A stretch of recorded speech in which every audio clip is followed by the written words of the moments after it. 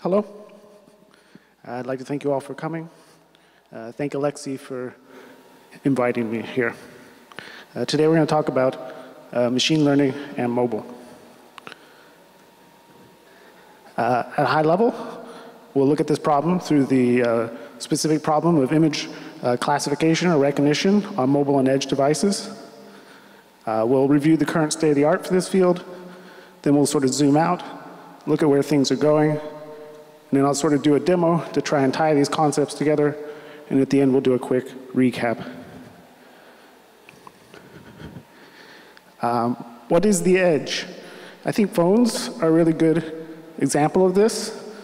Something everybody has in their pocket, more or less. But I think of it more broadly than that. Any moving computing platform, we'll say. So I like autonomous cars as kind of an example. But really, any sort of sensor out in the real world is sort of what I think to be part of the edge. We might even think of like a satellite up in space as being able, some remote server that we can ping. So fundamentally then, I think whenever we deal with edge devices, we have the following assumptions. Fundamentally, our compute power is significantly less than the cloud. Fundamentally, our bandwidth is limited at best and usually unreliable. We might only be able to talk to a server once a day, and it might be on a random schedule, such as when a person pulls a phone out of their pocket. In general, we have to be very efficient with our power. We can't run things at 100%. And generally speaking, we need to make decisions quickly. We have some sort of concept of bounded or interactive decision time. So to use the example of a self-driving car, your car is at an intersection, it has to pick a direction to go. It can't consult an oracle. So given these limitations, why do we do stuff on edge devices? People talk about like security or privacy or things like that, but I think they're kind of like walking past what they really should be saying. So we take ResNet or ImageNet or any of the other classical computer vision networks. Their input is a small swatch that's 224 by 224 pixels. Last year, Google published a paper called GPipe, where by using sort of a cloud supercomputer, they were able to get this input size up to almost 500 by 500 pixels wide. Meanwhile, the latest generation of iPhones generates 4K video at 60 frames a second. So to me then, why do we do stuff on the edge? The answer is very simple. That's where the data is. People talk in machine learning about how data is everything. You got to have the data. So in theory, working on edge devices, we have access to an order of magnitude more data than the cloud people do. And by extension, we should be able to do things that they can only dream about. So first, we'll go through sort of the existing solutions in the field. CoreML, this came out of Apple a couple years ago. They've worked very hard on this. iOS 13 came out last month, and CoreML 3 is a very solid update to this whole platform. They have a Python tool called CoreML Tools that lets you export models from XGBoost, scikit-learn, and Keras. Then Apple has this other set of tools that a lot of people have not seen called Create. Basically, it's sort of taking the concepts of these above packages and throwing NumPy into there, and then they're sort of rewriting them all into a package that runs on top of Metal, which is Apple's graphic programming language. The basic limitation of CoreML is very simple. It's iOS only.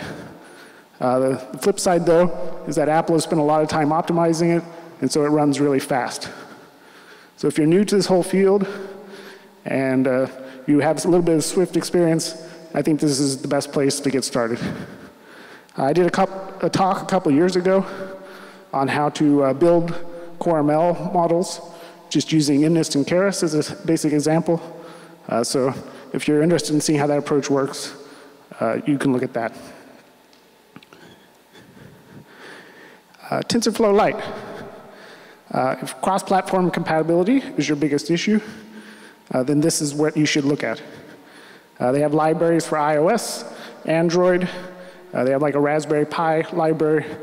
And in theory, you can get it working on pretty much anything you would like. At a high level, the process of building a TensorFlow-like model, so we start off with some sort of TensorFlow model in that world. We have our graph definition, and then we try to convert our graph into TensorFlow Lite operations.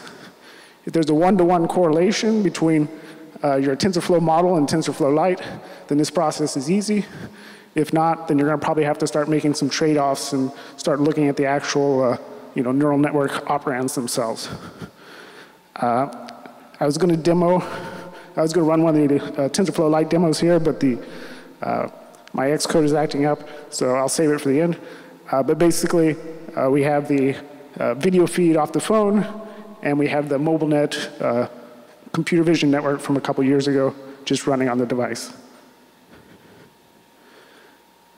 Last month, PyTorch came out with version 1.3, where they have now finally added iOS and Android libraries that you can run yourself. So at a high level, you take your PyTorch model, you run a JIT trace on it, it produces this .pt model, and then you can run this PT model on device using the local libraries.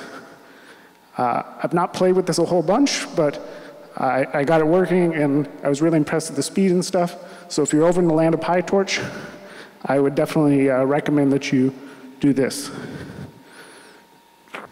So we're just running a simple image classification network on the phone, the standard 1,000 ImageNet categories, but the speed is really impressive. So 30 milliseconds, and this is a pretty old phone.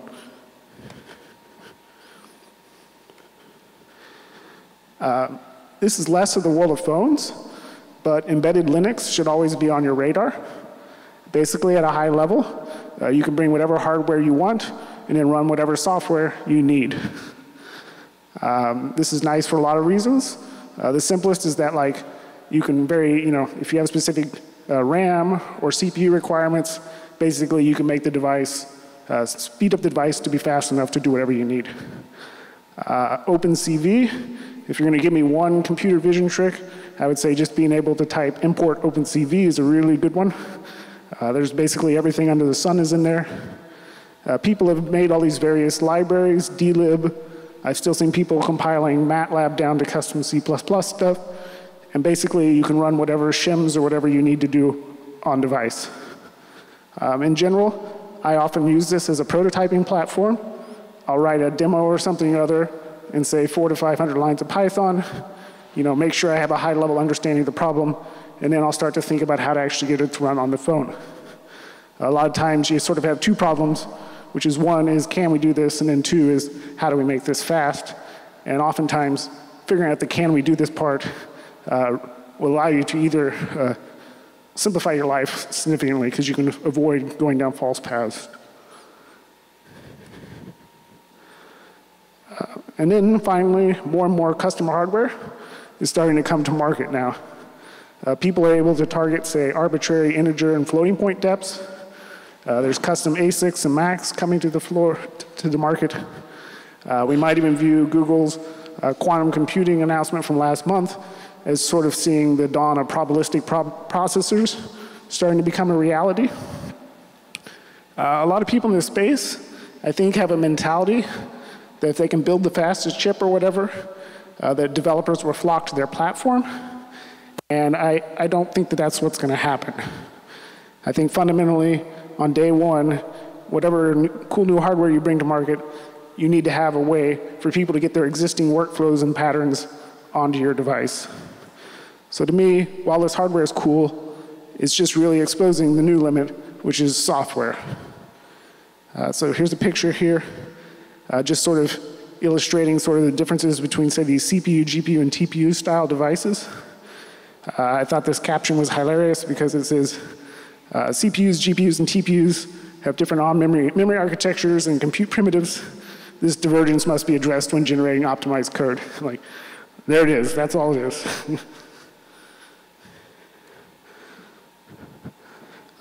So now let's sort of look at the whole software piece.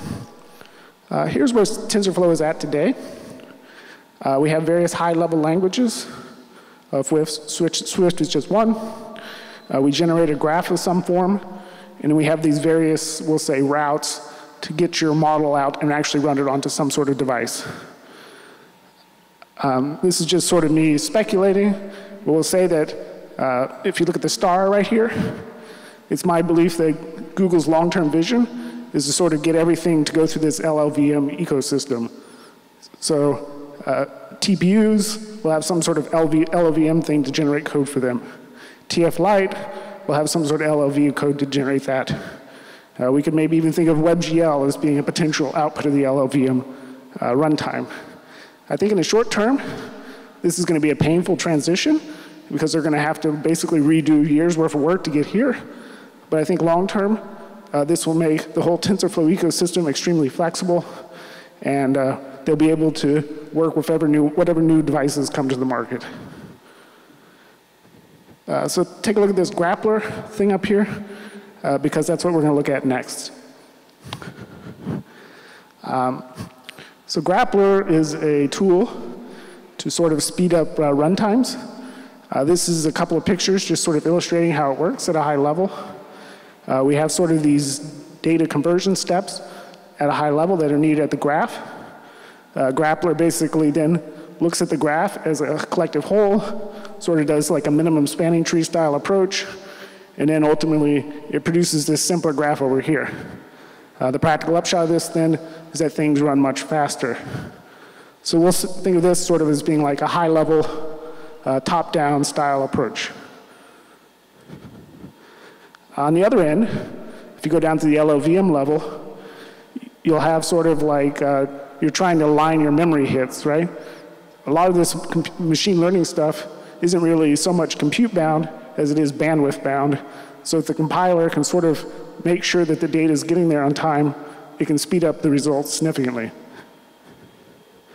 So we might think of this as being a bottom-up style approach.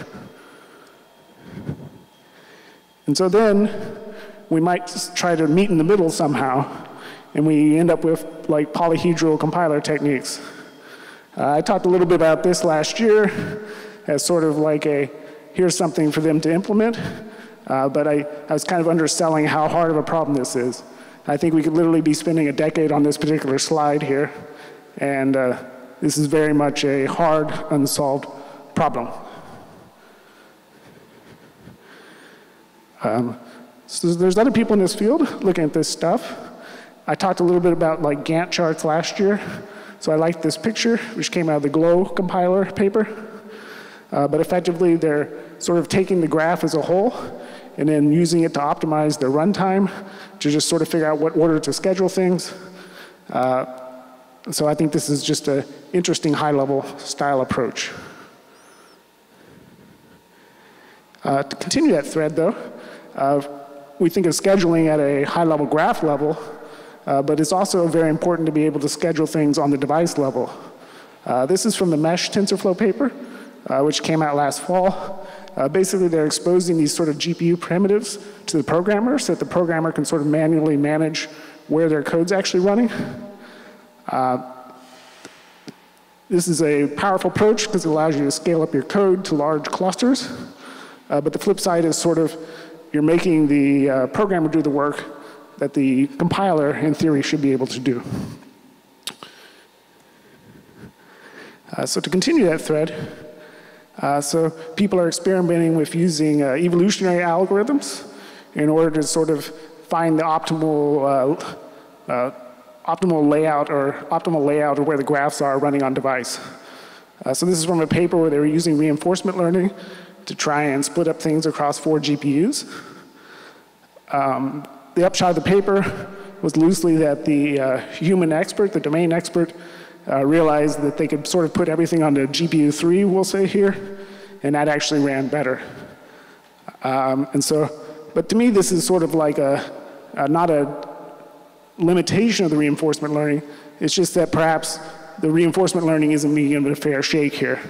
I could imagine a scenario in which we told the reinforcement algorithm that the only rule it had was that each compiler has to be doing something different. And so it could figure out the same end result. And so this whole area of compiler exploration, or sort of using machine learning to speed up machine learning, is very interesting to me in general. Here's a couple of graphs from the TVM paper. which came out last year. So effectively, they're running this thing like 500 times, we'll say, in order to start producing significant speedups. For a one-off problem, this is probably overkill, and you wouldn't want to do this. But if you're doing large machine learning jobs and stuff, and you have a very static problem, then it would be well worth it to spend this sort of time and let the compiler figure out a way to get your code to run 50% faster for effectively free, or the cost of testing, running a bunch of tests. This second graph is a roofline plot. The basic idea is that this thick blue line is the theoretical maximum performance of this particular video card, which was a Titan X, I believe. So the basic thing that this roofline plot is showing you is basically that this ResNet 18 architecture is fitting neatly into both memory and compute onto this device. It's not hitting the roof, so to speak. The flip side of this, though, is that you can see all this sort of white space between our ResNet operands and the actual roof, which is to say that it's not running it optimally. So here's an area where you can see where the evolutionary algorithms, sort of these like efficient net style approaches, are able to sort of bend pack the problem into these little holes, and by extension, get optimized runtimes. The second part of this, though, is that as the future, this roof is basically going to move, right? It's going to go up and to the left. And so the runtimes that we have today, the networks that we're using today, we don't think of ResNet as being like the runtimes we're running today are just going to change over time. And so the assumptions of the popular networks today, that assumption may not hold tomorrow. So at a high level, we don't know what the future is going to look like, is basically what I'm trying to say.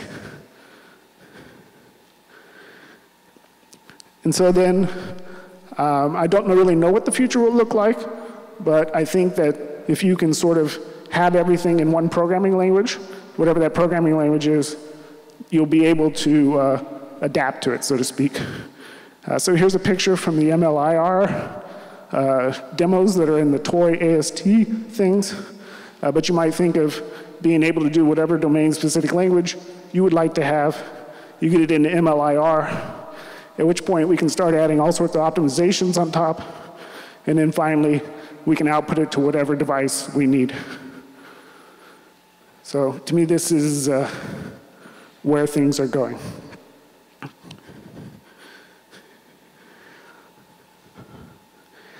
So now we'll try to get out of the realm of theory and into something a little bit more practical, so to speak.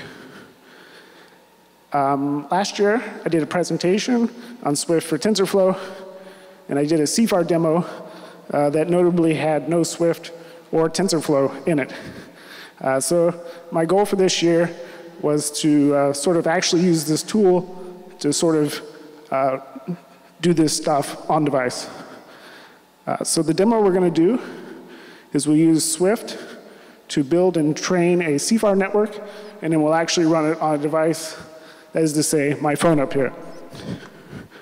However, in order to do so, we're going to have to jump through a few hoops. At a high level, we'll use Swift for TensorFlow to train a CFAR model. From there, we'll use Swift for TensorFlow's NumPy bridge to sort of export our model to Keras, where we can then save it out as an H5 file. From there, we can load our H5 file into a TensorFlow session and freeze the graph and save it out as a protobuf. From there, then, we can convert our protobuf using mlir into a TF-Lite file. And then finally, we can run the TF-Lite file on device. So at a high level, I'll demo how we get from Swift to Keras, H5 to protobuf, protobuf to mlir to TF-Lite, and then finally the modifications needed to actually run it on device. Here's my CFAR model. If you've not seen any Swift, this is how you would do a simple convolutional neural network in it. This is just a basic sort of VGG-esque style architecture. We have 2 layers of 3 by 3 convolutions, a max pool, another 2 layers of 3 by 3 convolutions, a max pool, 2 densely connected layers, and then finally a categorization layer at the end.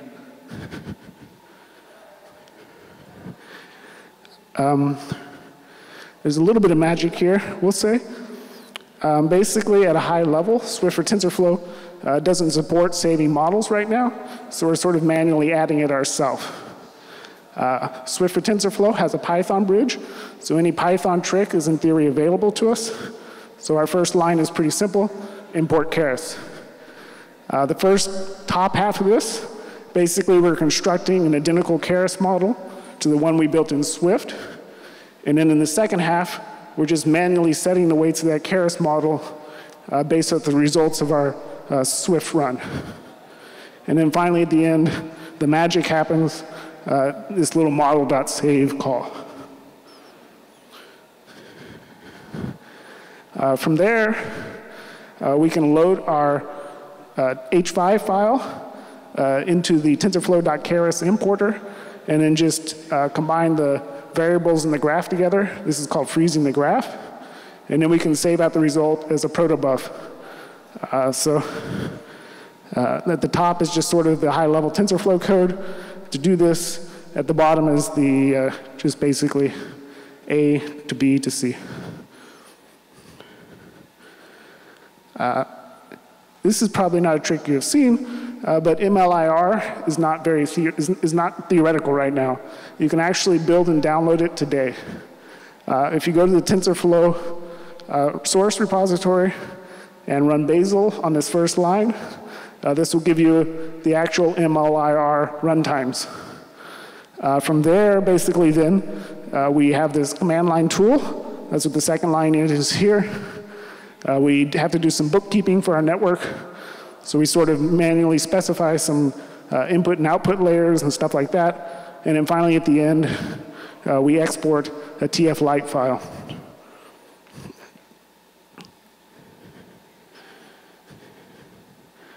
Oh, sorry, yeah. I'm doing all this on top of the custom CFAR demo from the Swift models repository. I just basically replaced their model file with my own. And then I also removed the normalization step from the data.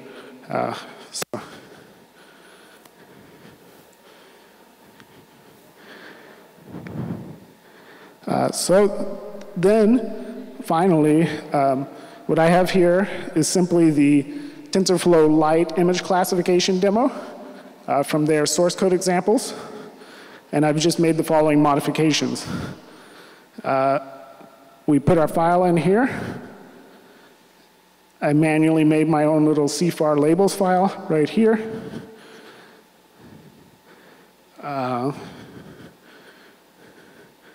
We did these. I simply just point the model reading code to point to my file.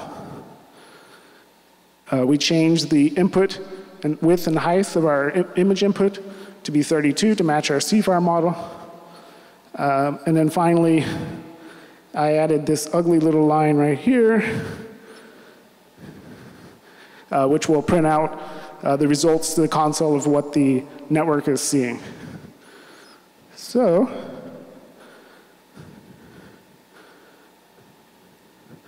we have here a picture of a dog.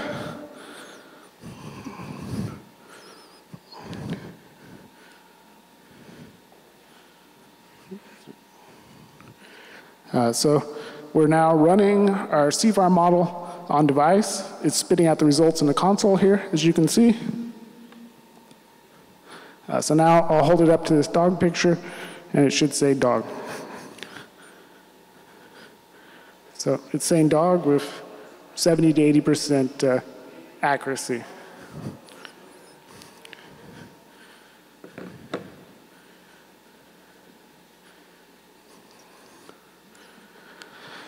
Okay, so to recap, our goal was to explore image recognition on edge devices.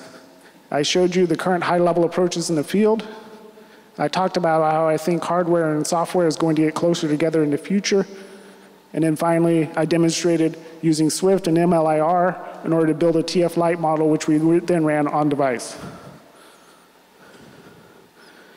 So that's about all I have for content.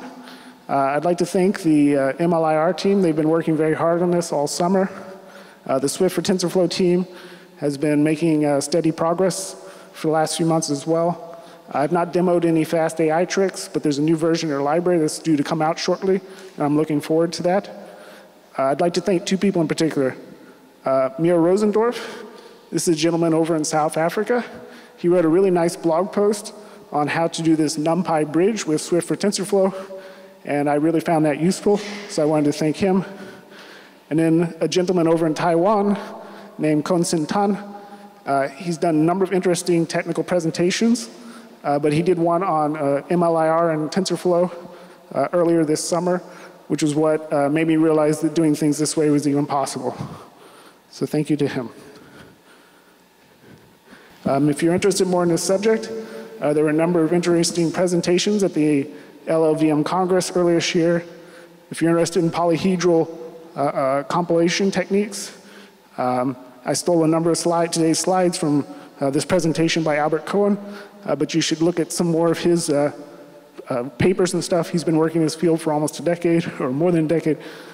And then finally, LLVM is not the only game in town. And so I think there's some interesting stuff going on in TVM and GLOW as well that's worth keeping an eye on. So with that, thank you for coming. All right. Thank you. So we have time for 1 or 2 questions. Anybody? None? All right. Thank you again, Brett. Thanks. Thank you.